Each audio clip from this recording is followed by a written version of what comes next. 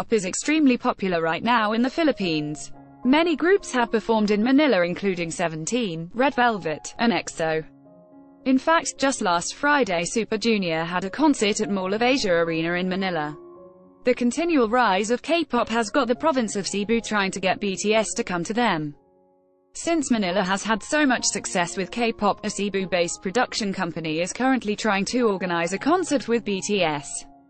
Since there are 30 people in their entourage, including crew and staff, the rumor is that BTS management has asked for a talent fee for about 60 million Philippine pesos, $1,124,400 USD.